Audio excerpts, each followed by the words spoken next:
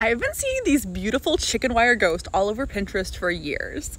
And today we're finally gonna try to make one to put in the magical fairy forest. I think this is gonna be way harder than I think it's gonna be. I'm gonna start with the arms because I think that's gonna be the easiest part. We have our arms finished. We're starting on the torso.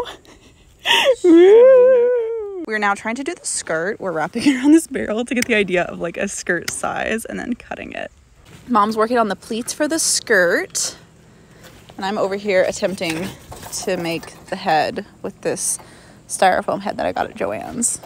I'm working on her head, and honestly, it's turning out better than I thought it was going to.